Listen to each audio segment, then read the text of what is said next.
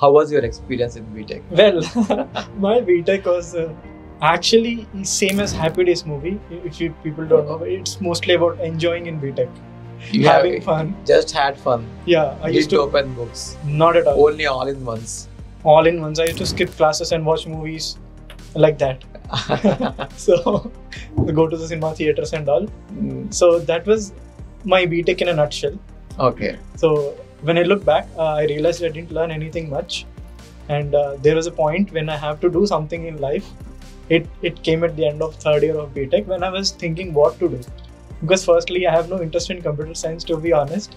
I disliked coding.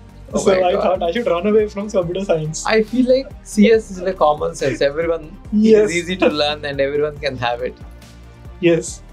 But especially when I learned C, I used to miss the semicolon and I used to get irritated. So that really killed my interest on computer science. You used to miss everyone. Yeah.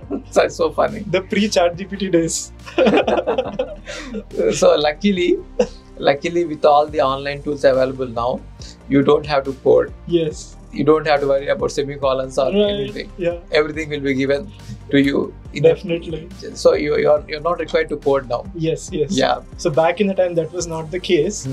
So we have to remember the syntaxes and all. So I really started not enjoying coding.